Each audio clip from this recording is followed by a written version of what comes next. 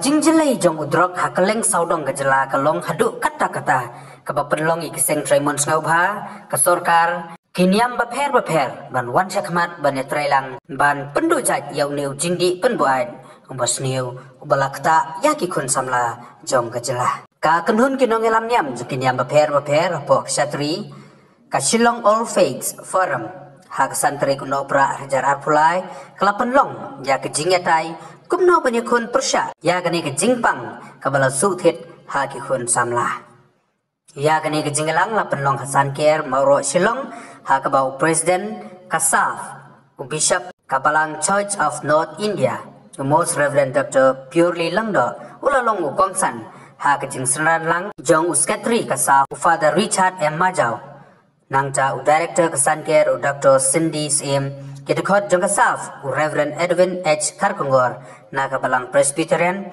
Reverend Nangroy Suting nakabalang Unitarian udkot kesain right uba Omarlin Kendia pat gewei Talk to was my friends who were in the same group as me. I had failed almost all my classes and never attended classes. This made me realize that my life would go nowhere. It made me stressed and I have no one to talk about my problems. I'm scared, so my only solution was to continue using drugs. And it took me no time to realize that I cannot live without drugs. I have to live with it. It has affected my education, my relationships with my family, and people that do care about me. It has affected me and my family financially, emotionally, physically, and mentally. There was a time I stopped taking drugs by my own. I substitute using other substances. It took me only a few weeks. I relapsed and turned back to drugs. I realized I cannot do it on my own. And in a few years past, my parents found out about my drug use. They immediately took me to rehabilitation that is here in Sun here. And they were so kind, they didn't judge me or hated me. At first, I was a bit mad about why they brought me to this place. Because of my suffering, I was kind of having mixed emotions. I don't know what to do. I tried everything I could to forget the pain I was in. One month passed and my withdrawals had really reduced, and I didn't use any drugs ever since, up to this day. I haven't used any kinds of drugs. And my relationship with my family has grew stronger, and I've begun to gain strength, mentally stable and mentally stable. But in the process of recovering, I've experienced many things like hallucinations and thoughts, and seeing things that aren't there, and hearing voices telling me things to hurt myself and my family.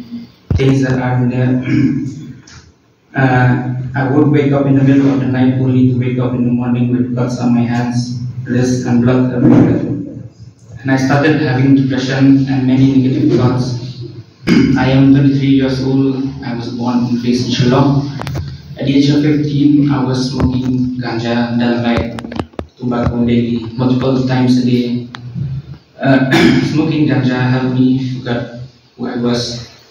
Since that first hit, I love it. That's exactly what I wanted at that point in my life. And soon found out that everyone around me was drinking alcohol, so I thought I would try it.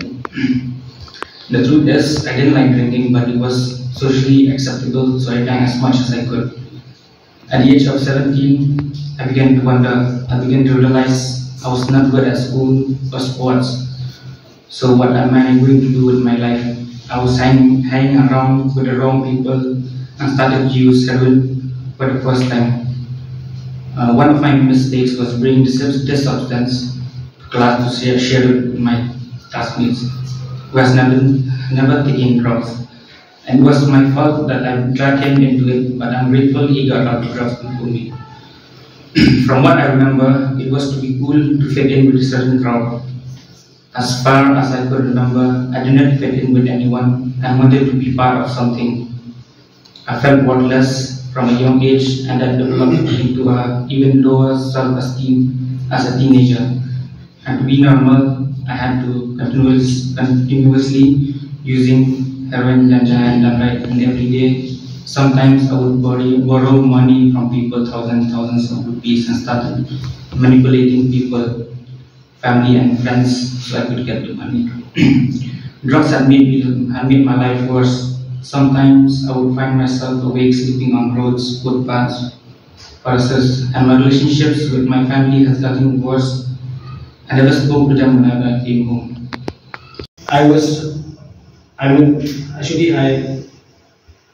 don't know, I couldn't accept myself, and I couldn't really find help, but I believe through the prayer of my wife, my sister, my mother, my father, and everyone who are close to me, God answers that prayer. I was brought here in the year 2007, during the month of March, and I know nothing about this institute, this place here. Then I learned from the lessons, from the classes, from each and every session, from different angles, from doctor's point of view, and the counselor point of view, from the pastoral point of view, and so I could gather something, but I failed during 2007. I was again brought back I was brought in 2008 in the month of January. That time a little bit understanding is there, but I find that the acceptance is not in my heart, my mind. Acceptance that I am an addict who is having a disease till the end of my life.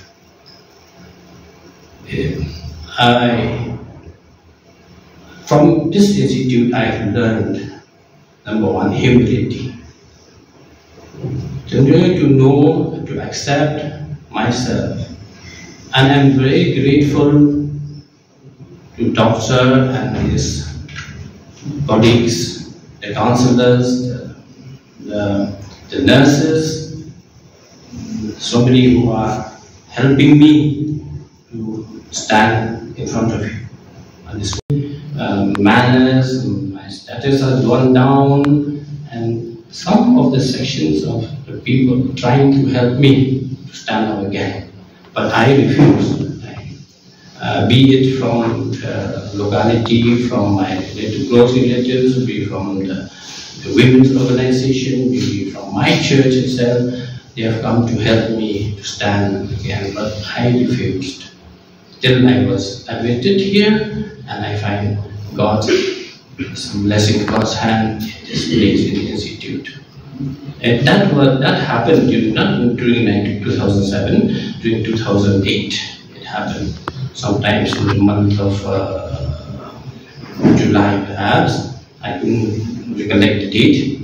I was asked by the doctor, by Dr. Sanji's name, how I feel that time, then what is the purpose of staying away from this alcohol which I have taken. I replied to him that I feel very pity for my daughter. She is growing up, and my wife as well. I feel pity about them, so I might need to change. Then that very day, before I go to sleep, because we were taught to pray in the morning and the evening and the night. So I prayed a century prayer. I used to pray a century prayer. That is very meaningfully. Then I heard this voice sounding somewhere, "It's for you." Then I get up, then I sit for a while, then I pray again. Then from that moment itself, I accept that I'm a recovering person, I'm an addict, I have a disease till the end of my life. But there are certain things which have been taught to understand and how to walk. We have the 12 steps program towards the healthiness. These are the guidelines which I can walk. I can walk till every day. So I'm very indebted.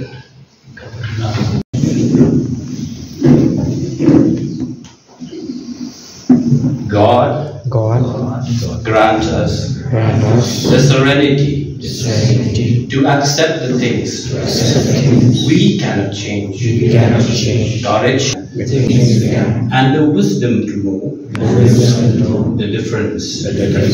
Amen. Atrai, to ahini, bangin pediang, iki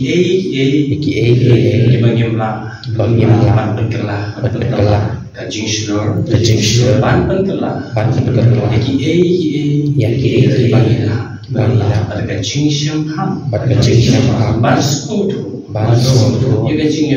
ya kajingpang, jom kini. Amen. Thank you. Presidency should not be treated as a criminal matter. Therefore, when I ask the question that addicts are criminals, many people think that addicts are sinners, that addicts are bad people. So if you declare war on the two people that you saw just now, is it right? It can only be addressed through rights-based measures including public health education, provision of mental health hygiene treatment, care and support, rehabilitation and transition reintegration programs. That's where an organization like yours come in. I was struck by the similarity between the time when SAFF was formed. It was a period of what we call the pandemic. That pandemic was sudden, that pandemic was severe, that pandemic was visible. Well, we are talking about a pandemic that is already existing with man from the beginning of time. Because addiction has been with us from the beginning, it will continue to be with us to the end. As long as mankind survives on the face of this earth, addiction will be there. It is for us to realize that that is how it is. And our responses to addiction depends on our attitudes. If our attitude is that the person is a sinner, I will avoid him. If our attitude is that the addict is a criminal, I will put him behind bars. Understand that the addict is a friend of mine. The addict is my son. The addict is my brother. If we don't have love, we cannot help them. And what greater love is there than the love of God? Our job is to help them find that way. Your job as members of the community is to help them come to that stage. A few facts we must remember. Our attitudes come from two things. One is your parental influence. What your parents say, talk, feel about addiction. And their response is mediated through their own personal experience. You might have a brother, you might have a family member who is an addict, who creates problems. Therefore, you feel a sense of irritation, you feel a sense of shame, you feel a sense of guilt, you feel a sense of anger whenever you confront a person who's an addict. If you laugh at the person, we hope that this program will be meaningful to all of us. This program will be helpful to all of us in our respective communities, in our respective congregations, as we serve one another with love. Things of what I believe. What I believe.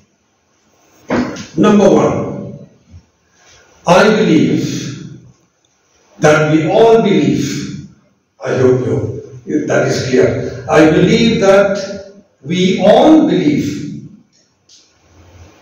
We all believe in God.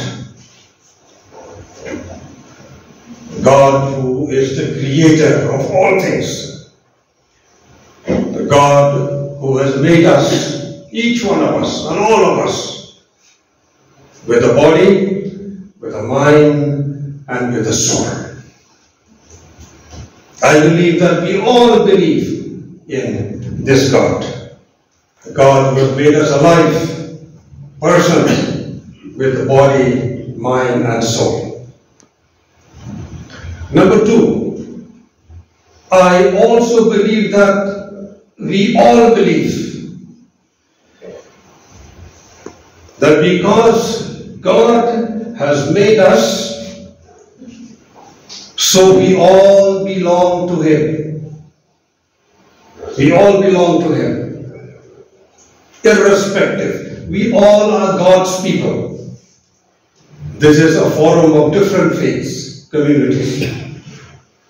Because He has made us, so we all are God's people. In this program on hadith, and how appropriate it is for such a subject, for such an issue, we are meeting here in this center, in this hospital, where Dr. Sandy is the man on the job, who will lead us, guide us, and explain to us what is this all about, and how do we go forward as religious faith leaders, religious leaders in Shalom, in dealing with this huge problem, drug abuse. Yes, friends, we read about it. We read about it in the print media. We hear about it in the electronic media almost every day. Drugs, drugs, drugs. Every day. In Shalom, the state of Midland, and in all over the world. All over the world. Probably, as Pastor has already said, probably some of you see it with your own eyes and experience it in the locality, in your neighborhood, and perhaps relatives in the family. How much this problem, how much drugs has caused havoc in the lives of those who have succumbed to this problem, addiction. Muslim, Islam, Christian, Hindus, Unitarians, anyway, all are God's people. Irrespective of nationality, irrespective of race or creed or caste or position in life or anything else. We are God's people in this world, God's world.